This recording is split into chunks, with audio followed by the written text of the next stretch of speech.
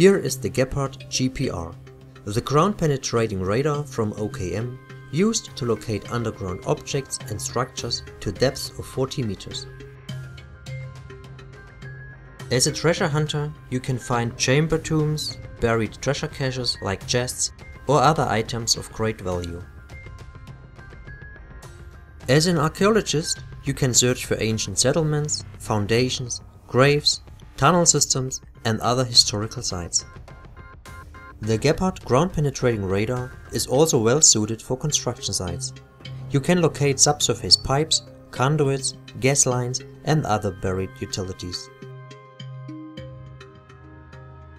The Gepard GPR can be powered with 8 rechargeable AA batteries, or with the optional power pack. The operation of the unit is conducted using the multi-function button and the depth adjustment knob. There are 16 different depth adjustments to choose from.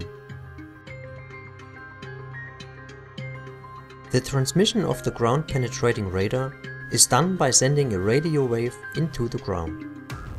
The signal bounces off an underground object where the receiver records the returning signal or reflection. The collected data is sent via Bluetooth to the tablet PC. In the tablet PC, the measurement is calculated into a graphical image for analysis. Using this method of detection, hidden subsurface targets, geological structures, and substrates can now be seen. Various filters to control colors and ground types allow the user to see the exact depth and position of the object.